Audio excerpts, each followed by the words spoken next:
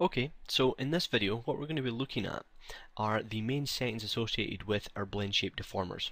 And we're also going to have a little look at the considerations that we need to be aware of when creating our blend shapes. So what you can see here is a breakdown of the bouncing ball example that we looked at in the previous lesson, and you can see that I have my squash shape and my stretch shape. Now the first thing I want to look at here is the vertex count. And this is very important when it comes to blend shapes, because the way that the blend shape works is that Maya will analyze how many vertices you have on your object, and then it checks to see that all the verts on the target shapes are the same. Because what Maya does is that when we ask it to deform between two different shapes, is it will try and match up one of the verts, so say for example this vertex here, it will try and match that on our target shape. Now the way that we can make sure that we have the same vertex count for all of our different shapes is to make sure that we always duplicate our shapes from our original base mesh. However, you can also double check this if we go up to the display, heads up display, and click on the poly count, and if we go into our vertex mode we can see how many verts that we have. So we've got 98 in our base shape, and we can double check that on the squash shape, that's 98 as well, and on the stretch shape as well.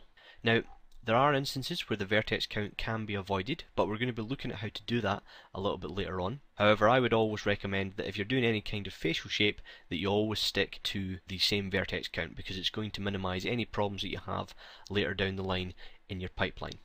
It's really only for very special circumstances that you would choose to have a blend shape with more vertexes than its base mesh.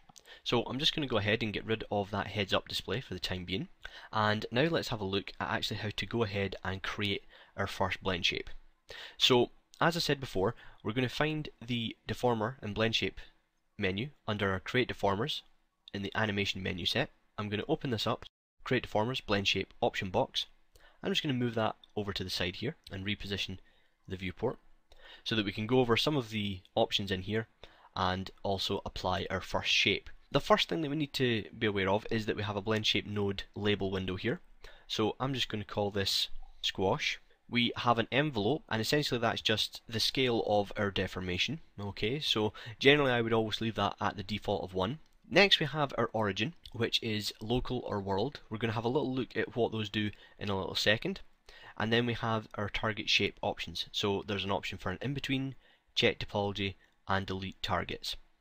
In between we're going to be looking at in a later lesson. The check topology links up with what I was talking about a little bit earlier about making sure that we have the same amount of verts on each of our target shapes. Okay, so that's basically just making sure that Maya will do that check.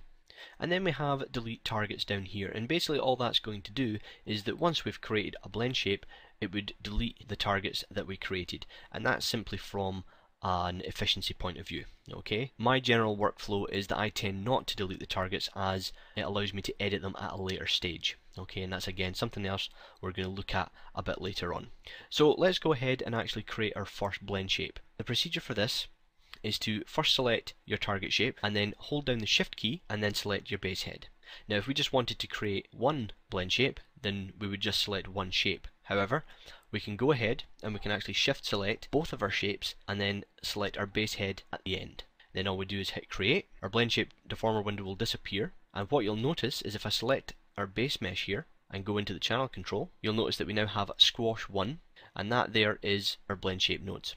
Now the easier way to get to this is if you go into the window, animation editors, and blend shape, it'll bring up our two sliders. So now if I was to go ahead and move these from 0 to 1, you can see our blend shapes in action.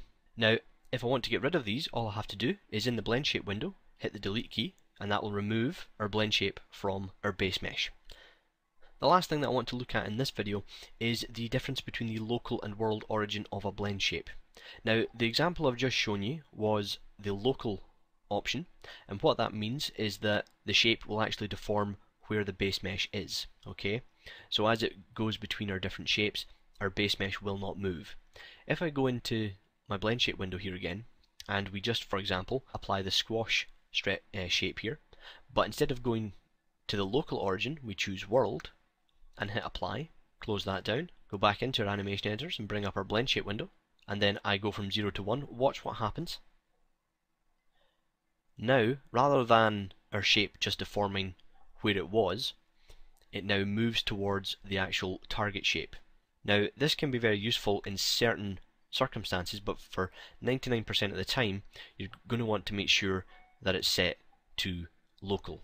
So I'm just going to go ahead and delete that there, close that down. Okay, so what I'm going to do is I'm just going to run through this one more time and set this up for our next lesson, which is going to be looking at how to key our blend shapes. So I'm going to select my stretch shape, squash shape, and my base mesh. Go to create deformers, blend shape, we'll call it squash and stretch. Check the origin to local, leave everything else at default, and hit create.